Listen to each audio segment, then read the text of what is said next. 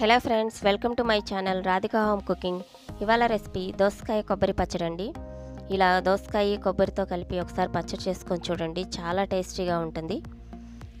మీరు మళ్ళీ మళ్ళీ తినాలనిపించేంత రుచిగా ఉంటుందండి. దీని తయారీ విధానాన్ని చూద్దాము.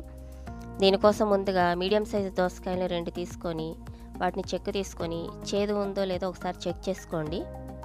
ఇలా చెక్ చేసుకున్న తర్వాత లోపల విత్తనాలన్నీ తీసేసి సన్నని ముక్కల్లాగా తరిగి పెట్టుకోవాలి. చూసారు కదండి, ఈ వీడియోలో చూపిస్తున్న విధంగా సన్నగా కట్ చేసుకోవాలి. ఇప్పుడు స్టవ్ వెలిగించుకొని ఒక ప్యాన్ పెట్టుకోవాలి. దానిలో 1 టేబుల్ స్పూన్ ఆయిల్ వేసుకోవాలి. దీనిలో 12 నుంచి 15 పచ్చిమిరపకాయలు వేసుకొని వేయించుకోవాలి. మీరు కారం ఎక్కువ తినే వాళ్ళైతే కొద్దిగా ఎక్కువ కూడా వేసుకోవచ్చండి. 2 టమాటాలు కూడా తీసుకొని ఇలా 2 ముక్కల్లా కట్ చేసుకొని ఈ టమాటాలు పచ్చిమిర్చి బాగా సాఫ్ట్ అయ్యేంత వరకు మగ్గించుకోవాలండి. ఒక 5 నిమిషాలు మూత పెట్టుకొని మీడియం ఫ్లేమ్లో మగ్గించుకోవాలి. 5 నిమిషాల తర్వాత ఈ టమాటాలు సాఫ్ట్గా ఉడికిపోయి ఉంటాయండి. ఇప్పుడు దీనిలోనికి కొద్దిగా చింతపండును కూడా వేసుకొని మరొక 2 నిమిషాలు మగ్గించుకొని స్టవ్ ఆఫ్ చేసుకొని ఈ పచ్చిమిరకాయలు టమాటా మొత్తం కూడా చల్లారేంత వరకు పక్కన పెట్టుకోవాలి. ఇలా బాగా చల్లారిపోయిన తర్వాత ఒక మిక్సీ జార్ తీసుకోవాలండి. దానిలోనికి ఒక అరచిప్ప పచ్చి కొబ్బరిని చిన్న ముక్కలుగా కట్ చేసి వేసుకోవాలి. ఇప్పుడు దీనిలో ముందుగా పచ్చిమిరపకాయలు వేసుకోవాలి.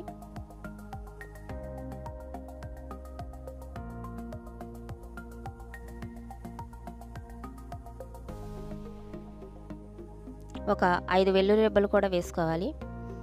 మీ రుచికి సరిపడా ఉప్పును కూడా వేసుకొని వీటిని ముందుగా గ్రైండ్ చేసుకోవాలి.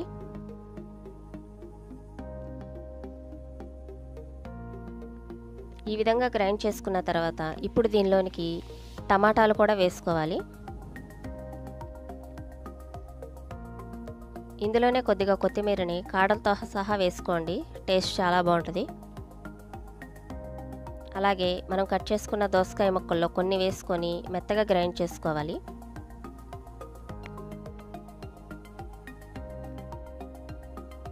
చూసారా, ఈ విధంగా మెత్తగా గ్రైండ్ చేసుకున్నాక దీన్ని మనం పోపు పెట్టుకోవాలండి. స్టవ్ వెలిగించుకొని ఇందాక పచ్చిమిరపకాయలు వేయించుకున్న ప్యాన్ని పెట్టుకొని మరొక టేబుల్ స్పూన్ ఆయిల్ వేసుకోవాలి.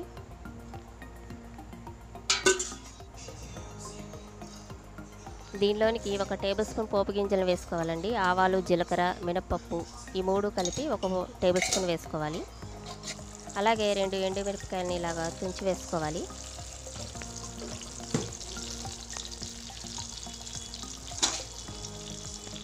ఇప్పుడు దీనిలోనికి 4 దంచిన వెల్లుల్లి రెబ్బలను కూడా వేసుకోవాలి.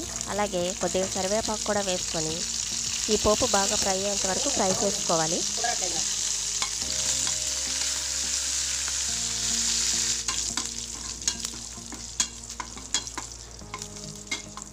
ఇలా పోపు మొత్తం బాగా వేగిన తర్వాత మనం గ్రైండ్ చేసుకున్న పచ్చడిని కూడా వేసుకొని ఒకసారి బాగా కలుపుకోవాలి.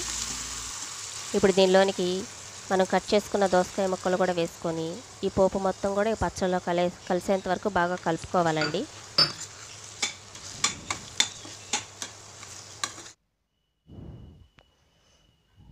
చూసారు కదండి, దోసకాయ కొబ్బరి పచ్చడి రెడీ అయిపోయింది. ఇది చాలా చాలా టేస్టీగా ఉంటుందండి. మీరు కూడా తప్పకుండా ఈ పచ్చడిని ట్రై చేసి చూడండి. దీన్ని వేడివేడి అన్నంలో వేసుకొని నెయ్యి వేసుకొని తింటే అన్నం మొత్తం కూడా ఈ పచ్చడితోనే తింటారండి, అంత బాగుంటుంది. మీకు ఈ వీడియో నచ్చిందని అనుకుంటున్నానండి. ఈ వీడియో మీకు నచ్చినట్లయితే లైక్ చేయండి, షేర్ చేయండి. అలాగే మరిన్ని వీడియోస్ కోసం నా ఛానల్ని సబ్స్క్రైబ్ చేసుకోండి. పక్కనే ఉన్న బెల్ ఐకాన్ని తప్పకుండా క్లిక్ చేయండి, అప్పుడే నా నోటిఫికేషన్స్ అన్నీ మీకు వస్తాయి. Thanks for watching.